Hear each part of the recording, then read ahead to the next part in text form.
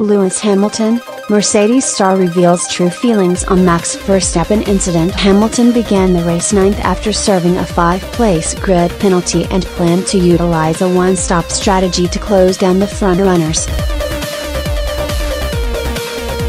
Verstappen started even further back, in 15th, after crashing out of Q1 on Saturday, but had made his way up to the top 10 after the opening couple of laps.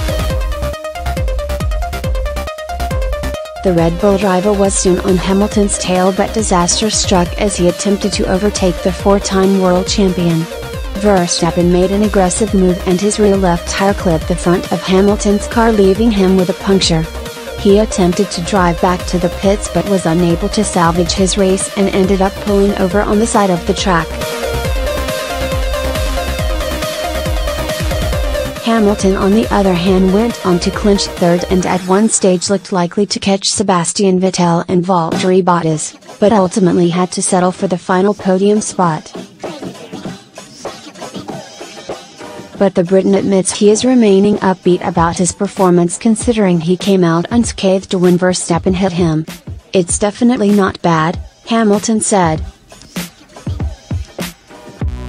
"To come from 9th and get 3rd, I am really happy with that. It was kind of damage limitation really. I was really just grateful after the Verstappen incident on the second lap that my car wasn't broken so that I could continue. That would really have been difficult."